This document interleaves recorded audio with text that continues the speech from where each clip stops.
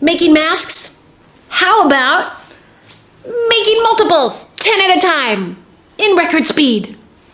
I'll show you how, coming up.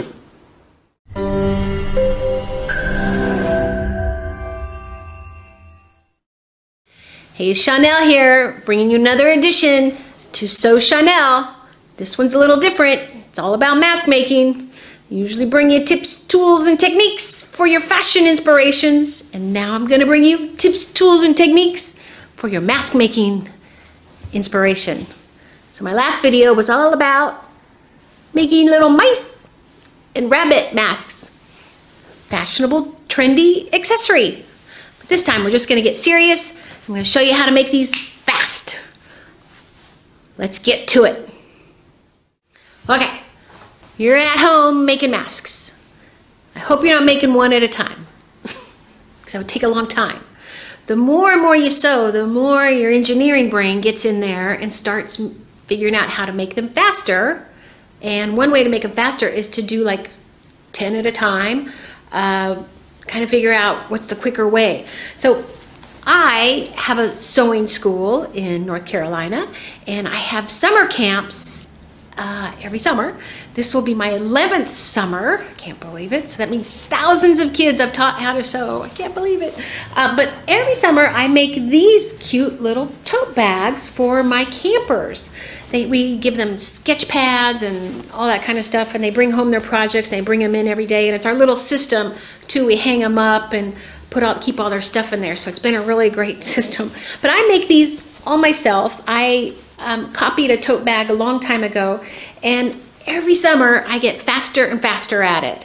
I figure out different ways to, eliminate a step and still keep the quality and the strength, and then I get to them. But I love to challenge myself to see how fast I can do them. I'm always like looking at the clock, and I wonder why my students do that. They're probably picking that up from me, because I laugh at them sometimes. They're just like racing all the time, but now I'm thinking about it, I think they get it from me. So anyway, so I want to show you how to just do 10 at a time, some very easy masks, very good quality ones. These are the masks I made. My last video showed you how to make animal masks like this. And I put the pleats on going one way and then one way up and just a fold. And probably if I made some more of these, I'd figure out some faster ways to do them. But I'm going to see what we can do, see how fast we can get them, and give you some tips along the way. So here, we're going to get started. Okay, to get started, we first want to cut our fabric. I'm not going to cut it, I'm actually going to tear everything. So when you tear these woven fabrics right on the grain, you actually can get it perfectly straight. So first you got to start off with a torn edge that is just perfectly straight. So if it's cut, just make sure you tear it and get your whole width even right there. Because when they cut it, it's actually not necessarily straight. Because the grains, if you know anything about grain lines on fabrics, that's a really long story. Anyway, what we're going to do is cut 10 9 by 13s. So I'm going to start with, got to figure out where 9 is. So I think the width is 9. So there's a 9-inch strip right there. I don't know how many 13s I can get in here. Then I'm going to cut 13, got one right there, another one right there, and another one right there. So there is, what I do, I got 3 out of 1 width, okay? And I'll throw this one in the scrap bin. There's 3, so I got to cut. How many more? There's another 3, so there's 6. There's another 3, that's 9. There's another 3, that's 12. I'll do 12. I don't know. We'll see. I'll cut 12 and then I'll do the other 2 later. Okay, so now we're going to cut this 13 inches up. Use the board. I got my board here. I don't know if you can see it. It's at the 72 mark, which is 2 yards, right? And then I'll cut it over to the 59. That should be 13. I use these cutting boards a lot because the measurements are right on there. So we have now 6. And I'll do another 13-inch ones. Next step is we're going to be pressing too. So okay, there's 9. And you got to get all these threads all taken apart. Got to make sure my excess ones are not getting confused in there. But okay, I'm going to go ahead and cut 12. Right, 1 to the 59.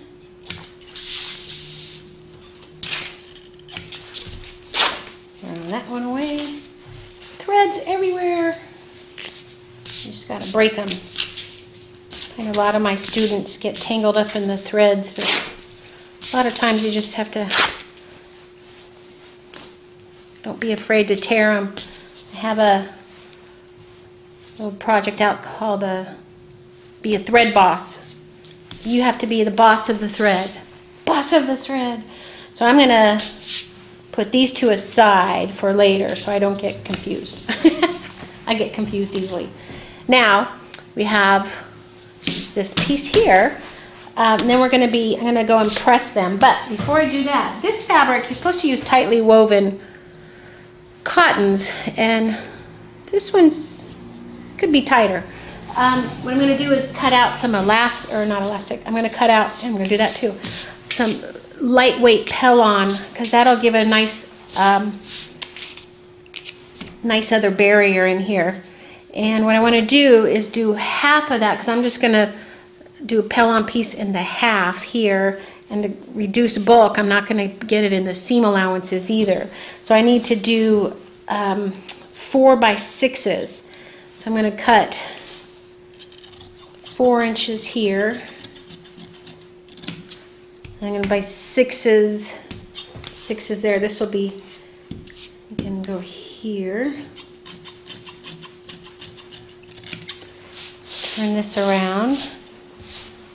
Once you learn how to use these cutting boards, you can get them all straight. When you can see through the fabric, it's so great. So here is, I'm going to do 6 for the half.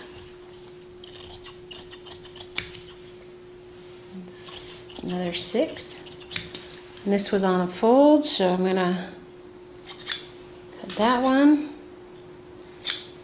That, and then I got 2 extra ones here. I got to do 4 and then a 6s. Okay, there is 10 pieces of interfacing. What I'm going to do now is those little gluey crystal ones to the wrong side of this. That doesn't look right. Odd. Oh, 9. Oh, I did that wrong. Shoot. Yeah, because it's got to go that way.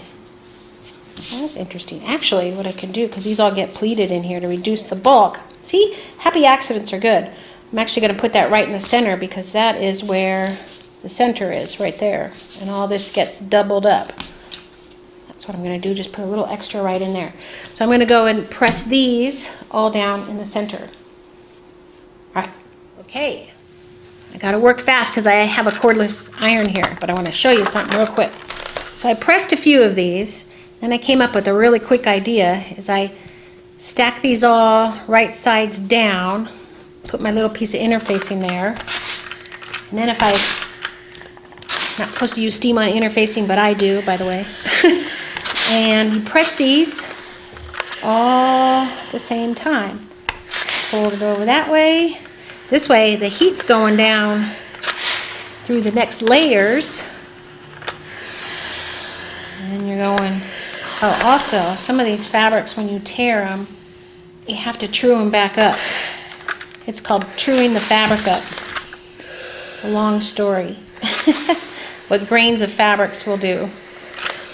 It might happen to a lot of these. So press the interfacing. Yeah, it's coming out good. Press the fold, because I'm going to put a fold in this fabric here.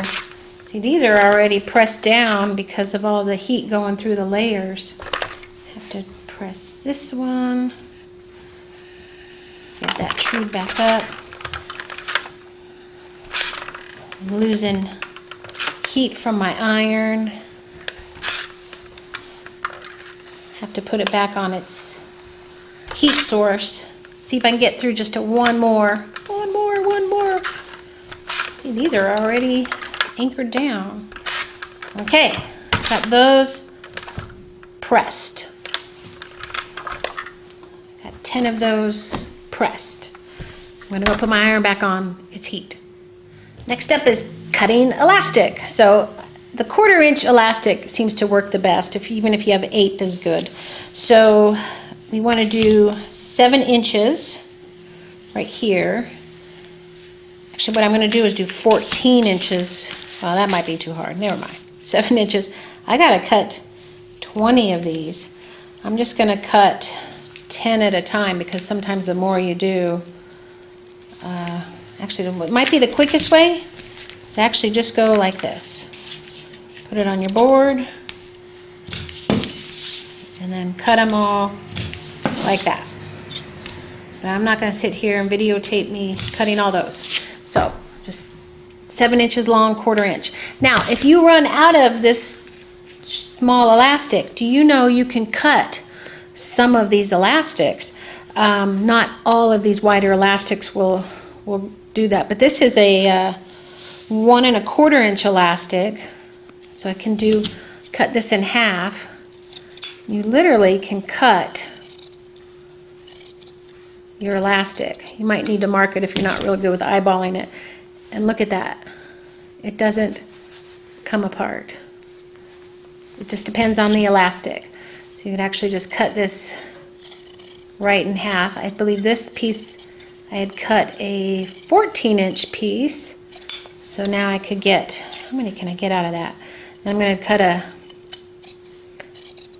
1/4. I'm going to go cut this one in half. And then I also want to show you, if you don't get it right on the grain, these, like there, I missed a few. Got to have some pretty sharp shears. Don't cut your fingers. Right here, I think I missed one on the grain. You see that right there? This you just peel off, and then you're okay. It depends on the elastic. If you actually just test it, but if you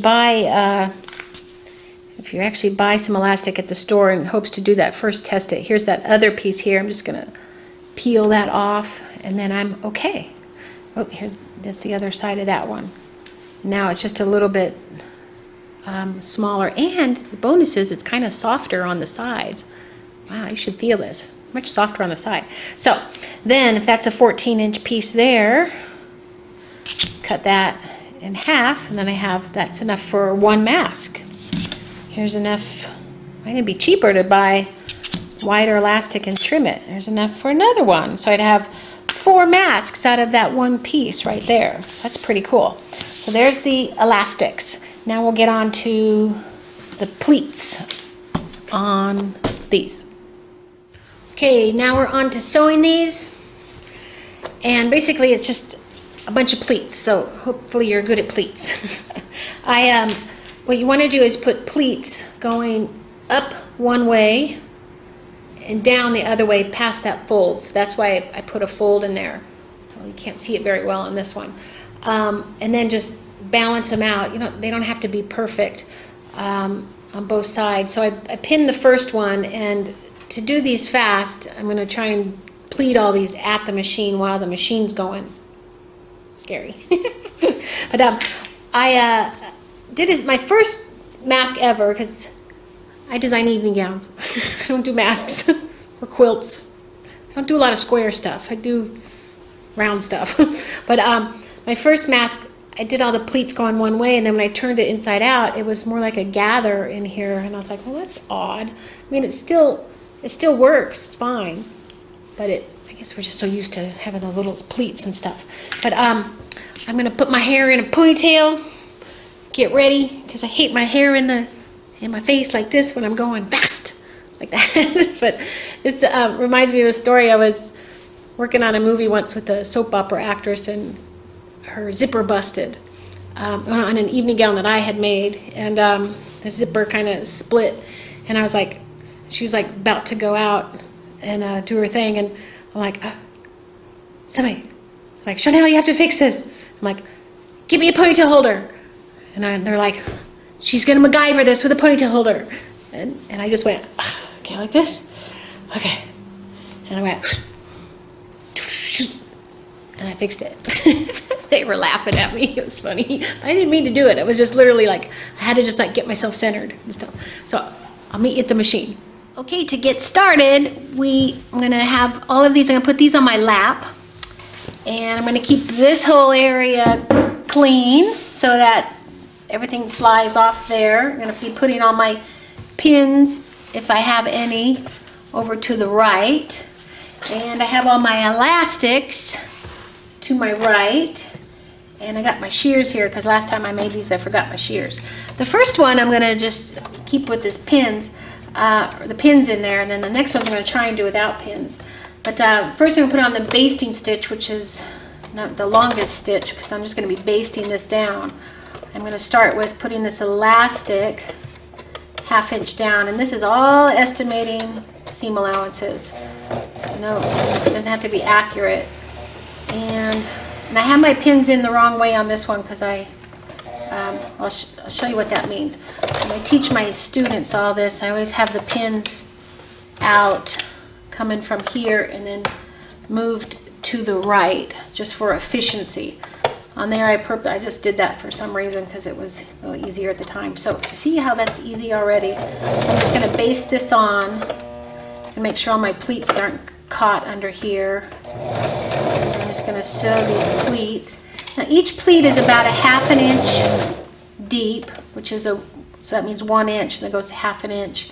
And they're about at 3/4 of an inch away from each other, if you wanted to actually map them out. But I'm trying to make stuff fast, so it doesn't have to be superior quality and nobody's buying it. You're donating it. Well, not that it matters there, but I already forgot to put the other side of the elastic in, because I was talking.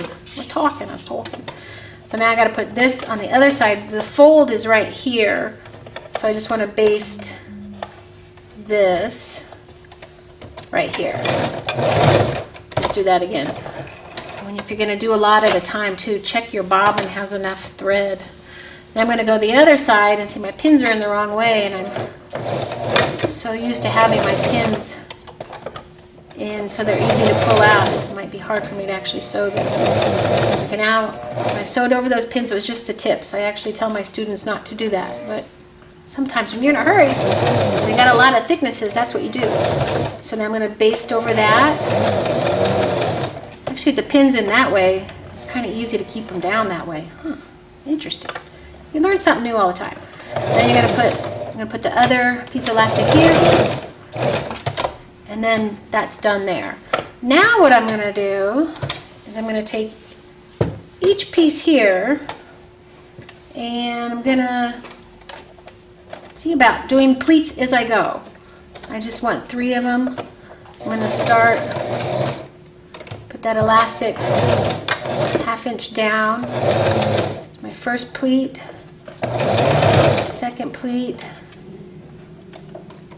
Sometimes you lift that up, put another one in there, put a little bit off there. I'm going to bring the elastic around here. So put that elastic right where that fold is, right there. I usually sometimes reverse it. Now I got to put the pleats the other way, right here. Another one, other way. Other way. Okay, I'm going to do another one. I'm going to do all one side. Let's start with my elastic. Going about 1/2 inch down. Put my first pleat in. Second pleat. Third pleat. If the presser foot's in the way, just put it that way. Don't forget to grab this guy, put him over here, right next to the fold. Pleats the other way now. Pleats, this one's much easier for some reason. The pleat's going that way. Looks I'm a little off on that one. This pleat's gonna be a little off. That's gonna be fine. Okay, get another piece. Another piece of elastic. Did I forget to do that one? Nope, I got it. Okay. If you forget it, you just go back. You actually just go back after you do the line, basically. Okay, I'm going to start there. One pleat up. That one's hard to do the pleats up because the presser foot's in the way. And there. And there. But then, see, you get better at it as you go. I'm going to bring this guy around here. Get him right by the fold. And then pleat down, pleat down, pleat down. Woohoo! I'm on a roll now. Okay, don't forget the elastic. Should put some music on too.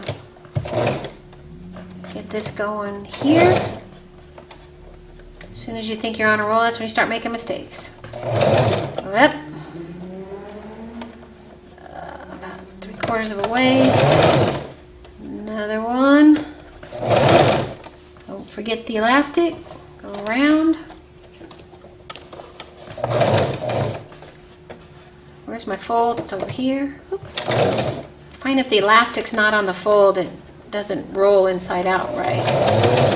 Okay, wait. Oops. Gotta put my pleats down. So I'm talking and I'm forgetting stuff.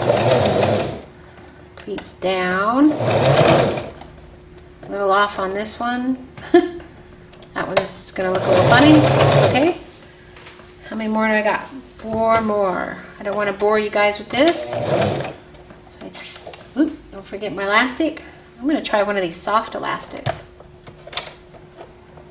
But when I come back to the other side, I gotta make sure I do the rest of them. Pleat up.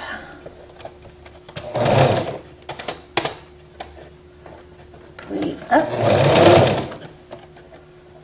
Pleat up. Bring this around here. And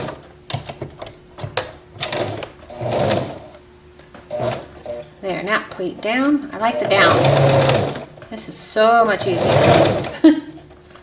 I think I got a little spaced off there. Yeah, totally ruined that one. I'm going to finish these up.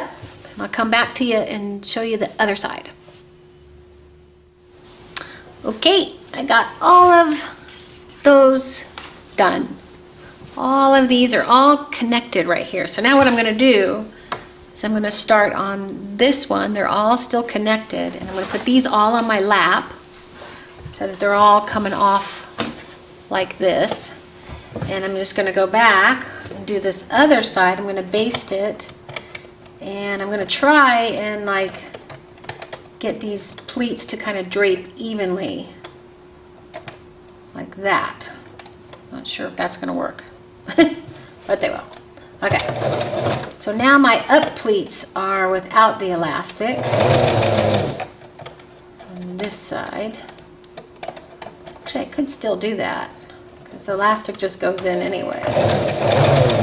Okay, then I'm going to see, maybe that's easier the other way. So I'm going to put the elastic on close to that way, and now I got down pleats on the elastic side. try and balance these off like this. Making these masks will get you really good at working with the fabric, which is, I find a lot of my students really have trouble working with the fabric and knowing that they're the boss of the fabric. Boss of the thread, boss of the fabric. Everybody's afraid of either one. So you gotta just, hey, I'm the boss. I'm losing my mind. Anyway, this way. So no elastic there, or I could. It doesn't matter. See? Make some pleats going up.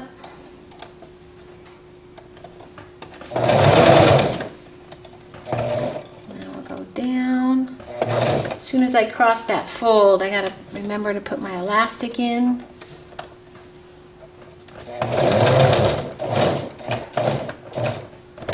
Got my first fold. And then I go down. I'm going to have my intermediate students work on these. It's great practice. Bring this around. You want to try and make sure your elastic doesn't get twisted. There's that. See, you're saving a lot of time not cutting threads here. Taking it off, cutting it. Get that started. Also, when you put your needle down into your fabric, it kind of plays as a holder. Holds it in place. That's how we pivot fabrics and all. You put your needle down. Just keep going. Coming up to a fold. Gotta put my elastic in there. Right here, I got the needle down in there, holding it, holds it in place. Continue.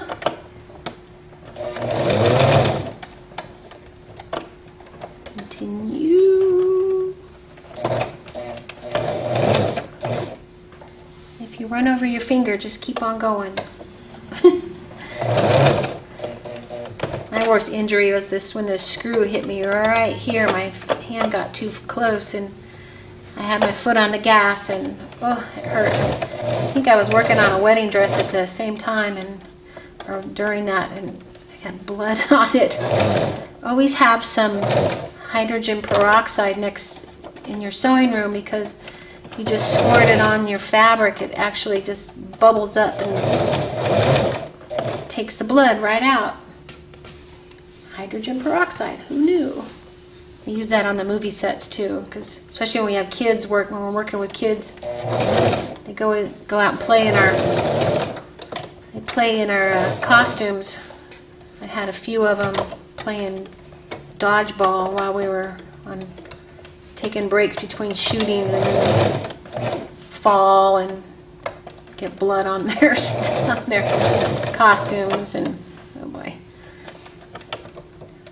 Crazy life on a movie set. Okay, going this. This is my soft elastic, because I noticed I had that one there. Okay, again, I'm going to finish these up, and I'll show you how they look. Okay, got those done. I have a row of masks here. Got them all pleated. You know, you really got to concentrate on these while you're at the machine, and you know what that's good for? Keeps your mind off of this terrible virus going around. You can get your mind into some sewing. You're doing a good thing. Keeps your mind positive. Huh. Now, what we got to do is just clip all of these threads right here, one at a time. I got one off, and you just clip them, and then you don't have like all these long threads hanging all over the place, because that's one of my biggest pet peeves, is having all of these threads, having threads hanging out. Got to be a thread boss. I had my sewing retreat, and I came up with this great little 5 pro tips on efficient fast sewing, and I have that PDF for you guys too if you want it. I haven't really advertised it yet, but one of them is be a thread boss. cut all your threads off as you go, because then when you go to connect other pieces of things, like you're putting a sleeve on there and you got all these threads hanging around, it drives you crazy. So, and we want sewing to be less frustrating. So that's one way to keep it down, keep the frustration down, is to cut all your threads. Okay, so now I have this right there. I could go press it, but I don't have time. So what I'm going to do is now fold it in half, like so. Keep that elastic in there, and then I'm just going to sew it around, leave an opening, come back up, come around, back that way, and I turn it inside out, and then it's kind of done. I got a little hole in here, and the smaller the hole you can leave here, sometimes it's harder to turn inside out, but less you have to patch up together. So, and if it's small enough, you don't even have to hand sew it or do anything, but you can also use that glue tape. I'll show that to you. All right, I'm going to take these all to the sewing machine. I'm going to sew them together. Okay, we're going to get started. I'm going to put all these on my lap. I'm going to start with one here. Nice little pleat there. I'm going to fold it in half. And I'm going to start on the folded side here. Make sure they're going to half. I'm going to do about a 1/2 inch seam allowance. Put this on a little bit tighter stitch. I find just like my machine, just a 3 is good. I'm going to go 1/2 inch. You can also use this little handy dandy thread guide if you don't have a magnetic machine. If you have the beeper machine, then you don't want to use these. I'm going to go here. Estimate about 1/2 inch, pivot, you gotta put your needle down, make sure the elastic's tucked in there, you don't get it stuck. Come along here, do a little tiny reverse, pick up the presser foot, go about 2-3 inches, probably 3, and then go the other way, reverse it. It's a little tiny reverse right here, see that? My students tell me I do it so fast they don't see it. I just go da, da, da, da, da, like that. And come up here, try to make sure your pleats don't get all stuck. I'm going to estimate the next 1/2 inch, pivot, put the needle down, really helps. Make sure this is all smooth. I think there's elastic in there.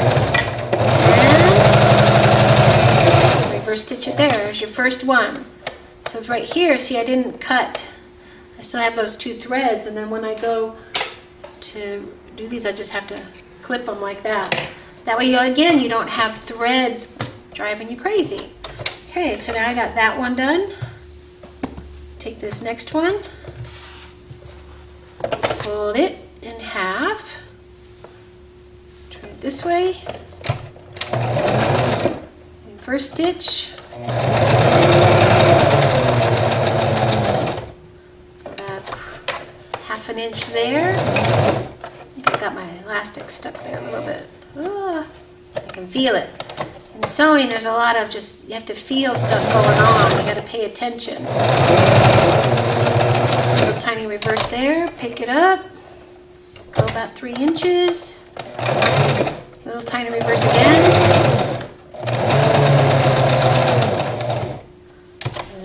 Reverse.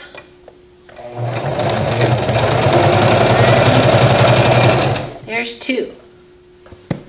Another one. Like that.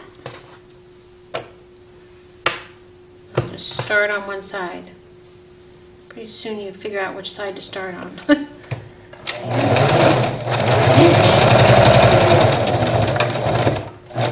Reverse. Pivot.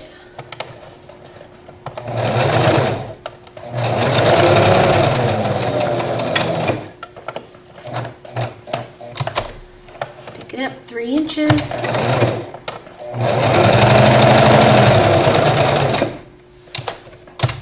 Pivot. And there's 3. I think this only took me so far, by the time we turn these all inside out, maybe an hour. And just tear the fabric. That means it's all on grain. Instead of cutting them, eliminates a big step, and it also makes them The straighter all this grain is here, all these pleats will work out. They tend to curl and stuff if you don't honor the fabric's grain line. A little tiny tuck there, because all this stuff will just blend together when it's all on grain.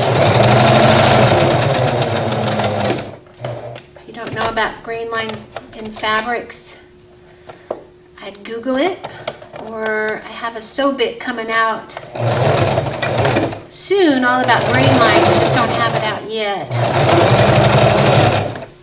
Grain lines with my students seem to be one thing they can't wrap their mind around. And it's basically just like, see how this is really folding just straight like this. It's because it's all this is on the grain, and I know it's on the grain because I tore it. When you tear it right down the length grain or tear it down the cross grain, it can't go crooked. If you ever see your clothes and they're all kind of curling around, not laying straight, it's because it's off grain. So fabrics are the medium that we use. We should know about it. We should know a little bit about fabric and how it's made, the concept of it, and then we can use it better. Alright, I'm going to go ahead and finish these up. I'll get right back to you. Alright? Alright, I got another row of pieces of fabric. This time they look like something. So now what I'm going to do is cut them off individually. See, no hanging threads. I love that. Oh. Then I'm going to cut the corners. I happen to use one thread was white and the other side was green. My bobbin was green, so if I cut the white side I can actually see it. The green side I can't. But what I'm going to do is clip the corners. I'll show you the white side, although I probably cut a hole in this. I'm going to cut the corners. It's called clipping the corners, and that's what takes the bulk out of stuff when you turn it inside out. So clipping the corners. Don't cut the thread. I did cut some elastic, and I did a little tiny reverses at the elastics too. Looks like I did that just automatically, because that'll hold that elastic in, because you don't want anybody wearing it popping off. So now I got a really tiny hole there. That must be 1.5 inches or something. You know, you can squeeze it through. It's doable. So squeeze it through. You can use the elastic to pull it out. One side right there. Do one side, then do the other, and you find the elastic. Pull it out like that. Oh! Ta-da! There is my mask. Quick and easy. Quick and easy. Now, so see, you can go press this. You can pull it, get the pleats like that, give it a little press. And then also where that little hole is, right there, what you can do is use this heat and bond stuff. Have you seen this in the stores? This is an old one. Somebody gave it to me. It's probably really old. Iron-on adhesive. So it looks like this. This is a skinnier roll. Think of this as glue. It's just a little piece here. I'm going to tear a piece off. Tore a piece off. Then I'm going to put it right in the hole like that. Put it together. Iron it right there. Just glues together. And then it's done. A lot of people use that on hems and stuff. They're gluing their hems up. Then it's done. And then you can wear your mask and fog up your glasses. Fogging up my glasses. Put it on your nose, it's supposed to. You can also put a pipe cleaner inside there and then sew it together, and then you have it like that. So there is my mask. So make some masks, help save the world, and I'll catch you next time.